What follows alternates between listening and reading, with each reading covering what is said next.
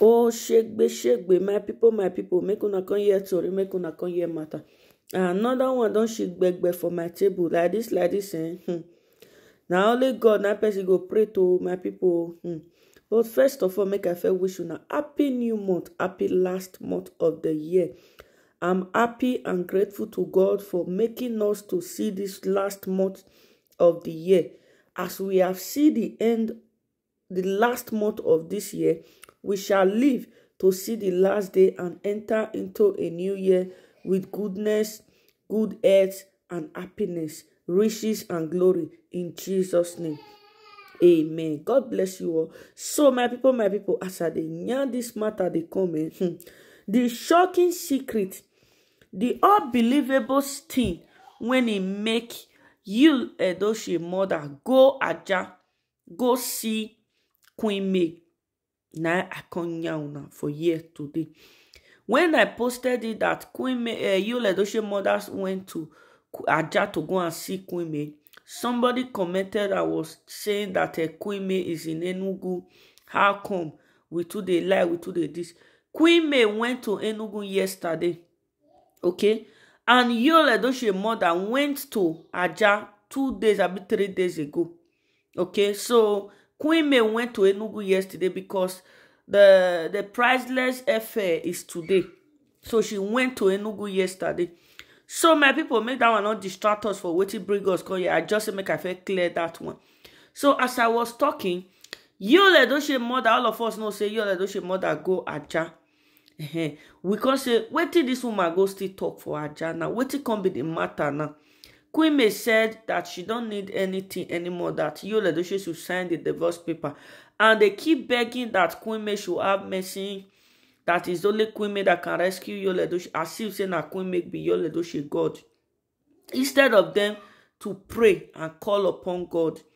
So I can't be surprised now, say at the year information, say one of the major reason that make Yul Edochie mother went to AJAH was to go and beg Queen May to have mercy and accept Yul Edochie back. They say Yul Edochie mother saying, as she see and them not accept Judy Austin. Judy Austin cannot be in that family. They will never accept her, not even tomorrow, not next tomorrow. They will never accept Judy Austin Edochie's family. Even the unborn children to that family will never accept Judy Austin. So she not get any reason when it go make her leave her marriage because of stranger, that a woman has to fight for a man, fight for her husband, fight for her marriage. That she just don't have to leave the marriage just like that because of a stranger. Now I say, which man that they fight for? Now man, when he ready made they fight for, now they fight for. I don't see anything for Yul Edochie body when he go make Queen May fight for Yul Edochie. I don't see anything for Yul Edochie life when he go make Queen May they fight. The woman tried. So many people might say that Queen May is wicked, is this. They not just they come on leave husband like that. I had they outside which man go marry her and a shock. They go shop claim out they leave her. My people, this woman tried. She came out publicly to say that she never said she don't need the marriage, but she don't want to be numbered as a wife, which means she don't need a second wife. She don't need second for her marriage. She don't need third party for her marriage. So for that, Yul Edochie has to come back home to her. Not be all women like polygamy. Some women, they will be say this kind of thing go happen. They'll say, what I go do now? Since I don't already born, I don't born boy, I don't born girl. I don't want to born again. Now the woman no children. The woman go born when he go reach, can reach her, grow, reach her home today. So make she just be around. Now the mistake so many of our mothers make when it be say that second wife go come, he go come by all the children of the first wife. Do something to finish all of them. I never hear story like that. May we not see such thing in our marriage in Jesus' name. Amen. The second wife go come turn that ass to every day more. The more pikin don't buy, pikin don't buy. You go come see say the first wife children go just finish. They go even buy the woman join her. So not all women that want to accept such thing. And somebody like Judy Austin is not somebody to fight with as a co-wife. It's not somebody to live with as a co-wife. So Queen may make a right decision. And I don't know why they are begging her. I don't know why Mrs. Barrister Josephine Edochie will just leave Enugu. Yes, we just leave Enugu and go to Lagos to go and tell Queen May to fight for her son, to accept her son back. I never see this kind of thing before. Not be force. Marriage not be do work by.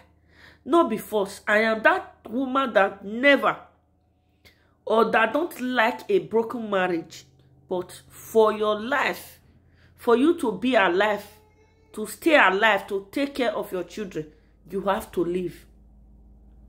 Nothing don't happen now, pikin don't buy. What if something don't happen? She never accept now, pikin don't buy. What if she don't accept? And their motive of coming to that family, Judy Austin and her family motive of coming there, not for anything, but to come and fight for property and other things. So I don't know why they are telling Queen May to accept Yul Edochie back. I don't know. Whether these people get what they want to Queen May, I don't know.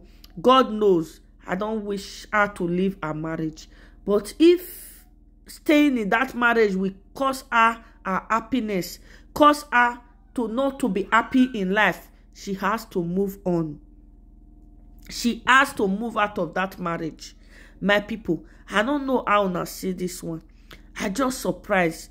Now I say, fine, I know say today na new year, I mean new month, new day, a 1st of December. But I have to bring this to our notice that the main reason that makes Mrs. Barrister Josephine Edochie to went to AJAH was to beg Queen May to fight for her son and to accept her son back. That she don't ask, that there is no reason of her leaving her marriage for stranger. My people, as I always say, we cannot force Queen May to accept or not to accept, but we pray, may God give her the wisdom to make the right decision. Not the one that will make her to regret her decision, but the one that will make her, the right decision that will make her to be happy at the end. That is my prayer for her in Jesus' name. Amen.